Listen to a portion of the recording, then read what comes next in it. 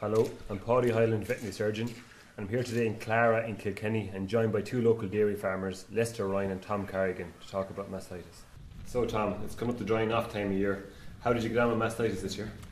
No, we had very low incidence of mastitis. We just had 2 cases all summer, and the cell count is looking like it's going to average around 62 for the year. And is there any reasons you could put down your success at mastitis control this year? Well, I would think it's the dry off period is crucial, and we use Boviseal during the dry off period, and I think that's the main reason for keeping it low.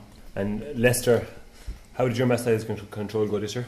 Yeah, very similar to Tom. We had less than 10% case of mastitis all through the summer. Last year was the first year I was using Boviseal during the dry cow period. I felt it followed on then to the next lactation where there was very, very low incidence of mastitis.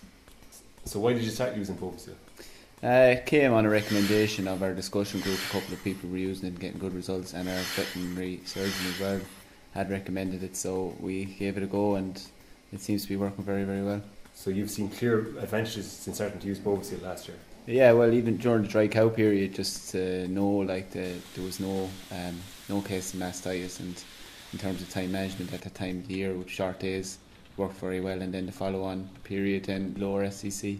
So lads, would you recommend Boviseal for all farmers? Yes, I certainly recommend it. Absolutely, yes.